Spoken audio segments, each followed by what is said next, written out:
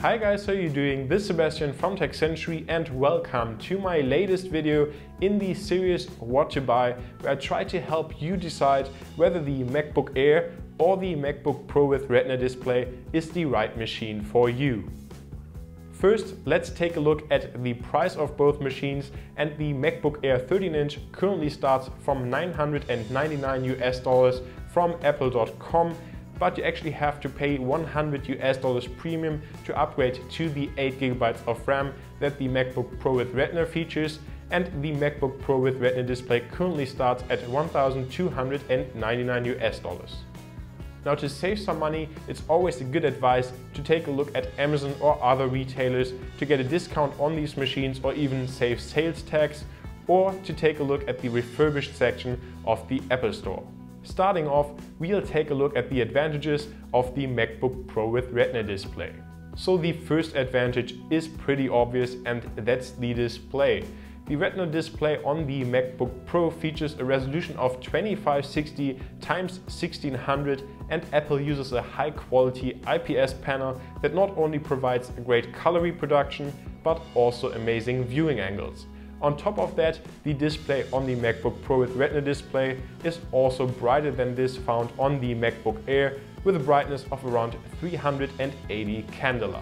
In contrast to this, Apple uses a cheaper TN panel on the MacBook Air that has worse viewing angles and color reproduction, as well as a lower resolution of 1440 by 900, and even the brightness is lower at around 310 candela. In general, you can say that no matter if you're looking at text or also video, every content looks significantly better on the MacBook Pro with Retina Display. Another big advantage of the MacBook Pro with Retina Display is the performance. The 2.7 GHz Broadwell Intel Core i5 chip offers a 16% higher performance than the 1.6 GHz chip that's found in the MacBook Air, and we also get similar results when we look at the GPUs. The Iris Pro 6100 is 16% faster than the Iris 6000 that's found in the MacBook Air. On top of that, the MacBook Pro also offers 8GB of RAM, which helps with multitasking when compared to the 4GB in the MacBook Air. Another advantage of the MacBook Pro that you don't immediately see on paper are the ports. So the MacBook Pro with Retina Display offers an HDMI out, which allows you to hook up external displays without the need for any adapters, and the MacBook Pro also offers 2 Thunderbolt ports that can be used to connect displays or other peripherals, like for example SSDs. In general, it's also possible to connect 2 external displays to the MacBook Pro, while the MacBook Air only supports 1. Probably the last big advantage of the MacBook Pro with Retina Display is the new Force Touch Trackpad. Now, this trackpad just simulates a click, and therefore you can use it completely silent. On top of that, you can click everywhere on the surface of the trackpad, and it also supports new gestures, for example like pressure sensitive forwarding in apps like QuickTime. But now let's move on to the MacBook Air, and let's take a look at what advantages this machine has to offer over the MacBook Pro. First off, of course, we have to mention the weight. At 1.35 kilograms, the MacBook Air is significantly lighter than the MacBook Pro that comes in at 1.58 kilograms. That being said, both machines are very light for laptops and they're easy to carry around. Another advantage of the MacBook Air is the battery life. While the MacBook Pro already offers great 10 hours of usage while browsing the web, the MacBook Air even exceeds this with 12 hours. Last but certainly not least, the angular design of the MacBook Air also leads to a more comfortable typing experience because your hand and wrist just rest more naturally on the machine.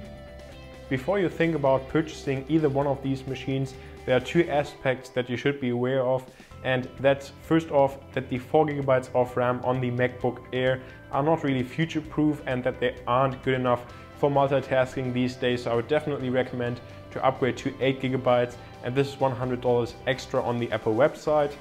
And another aspect is the storage. Both machines just come with a 128GB SSD, which is pretty small. So either upgrade to a 256GB SSD from Apple, which is fairly expensive, or you can also just pick up a Jet Drive Lite from Transcendent, and these are available from Amazon.com for around $65 for the 128GB version, and this is just a small flash drive that sits flush in the SD card slot.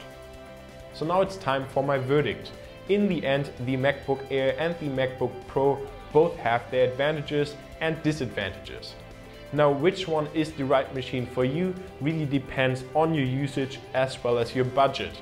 If you need further assistance in choosing the right machine for you, then just leave your comment down below telling me what you need the machine for, and I'll be glad to help you out.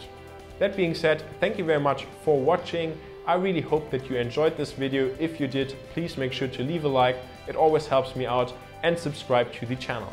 Also, a big thanks to Ferdi from Amagon Videos for this new channel design and the new graphics. I'll leave a link to his channel in the description below.